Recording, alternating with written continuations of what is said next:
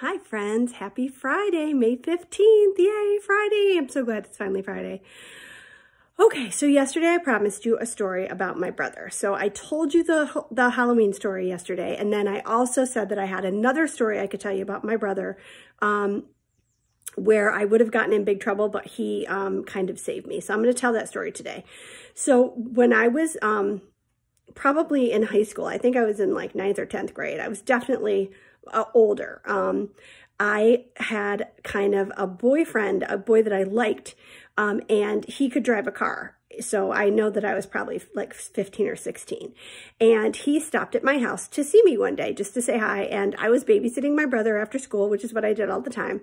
And my brother was kind of jealous, I think, and kind of, he didn't like that I was paying all this attention to this boy. And so he kept trying to get my attention, but like he was doing it in that typical, I'm a very annoying brother sort of way. So what he was doing was he had a squirt gun and he kept squirting it at us, and I was getting more and more mad. And as you know, with little brothers or even little sisters, the more angry or frustrated they get you, the funnier they think it is. They think it's just great, you know. I don't know, because I've never been a little brother or a little sister. I've always been the big sister, so I've always been like the one who's been just super annoyed all the time. But so my brother was being really annoying, and he wouldn't stop squirting the squirt gun at me and my boyfriend. And I was getting more and more angry, and I kept telling him to stop and telling him to stop, and he would not stop. And so finally I like totally freaked out. And now I have mentioned to you before that I took Kung Fu for years. Unfortunately for my brother, my Kung Fu fighter skills kind of like just kicked into gear, and he wouldn't stop squirting me with the squirt gun. And I was kind of trying to ignore him because I was trying to be cool and not like get mad or anything, because I wanted the boy to think I was normal. Obviously I had him completely snowed, but whatever. I was like pretending to be normal. And then my brother like wouldn't stop squirting it. And then he squirted me and he hit me right in the eye. Now, for two reasons, this infuriated me. For three. One, it hurt so bad. He like shot me point blank in the eye with a really like intense squirt gun, which made me super angry, but it hurt. Two, I have contacts, and it like knocked my contacts sort of sideways because he hit me right in the eye. And three, I was like super embarrassed because, hello, like there's a boy I like, and I just got shot in the eye with a squirt gun, and I like freaked out. I got really, really mad. And my Kung Fu skills just kicked in, and I just whirled around and like kicked my brother as hard as I could. Side thrust. Look it up if you want to, and you'll see the wicked kick I gave my brother. So I kicked him so hard, and like I kicked him, and then he like spun around and like fell and hit his face on the doorknob of the house, like of the door coming into the house. And he hit right here on hit like right below his eye. So several things. One, I should not have lost my temper, and I did, but you know, that happens sometimes. Like it's not good. I wish I hadn't.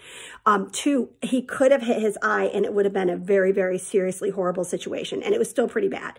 But three, his face like caved in right here. Like he hit the metal part of the doorknob and it made this dent in his face for a second. So for a second, there was just like this dent where he hit the doorknob, and he was like shocked because I don't think he thought I was going to do anything like that. I didn't think I was going to do anything like that. I mean, who are we kidding? It came out of nowhere. I just lost my mind very quickly. But then the dent suddenly became this huge cut, and like blood started gushing down his face. And all three of us are like, oh my God. And then OMG, I hear the gravel crunching on the driveway, and hello, it's my mom coming home from work. Oh, we knew we were dead. So my brother, thank goodness, my brother like realized that like this was totally his fault because he wouldn't stop bothering me. And I think the only reason it played out the way it did was because he was afraid of getting in trouble. But the reality is, my mom was going to kill me because I just seriously injured my little brother because I got mad. And we both knew like we were in big trouble. So my mom comes through the door. She sees I'm crying at this point because I'm so angry and so freaked out that I'm going to be in trouble. And I feel terrible because I didn't mean to like hurt him. I wanted him to stop shooting me with the spray gun thing. I was so angry, but also like I was crying because I was going to get in trouble. And I was also crying because I was embarrassed, and my brother's like bleeding and he's crying because he's hurt, but he's also crying because he's scared he's going to get in trouble because he's the one who started the whole thing. So my mom comes through the door and she sees all this crying and blood, and she's like, what is going on here? What is going on? And I open my mouth and I'm like, and I'm about to say that like I kicked my brother and it was my fault. And my brother jumps and he goes, I fell. And I look at him like, wait, this is the story we're going with? And he looks at me and I look at him and he goes, Mom, I just tripped and fell and I hit my face on the doorknob and Sean was just trying to help me. And my mom bought it. Like now Sharon Orchid, I know you're probably hearing this for maybe the first time.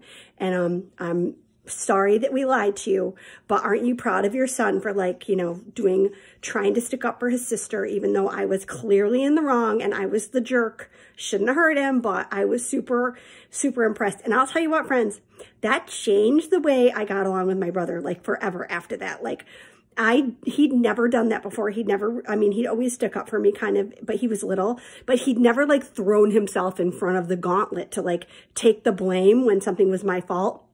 And he totally did that time.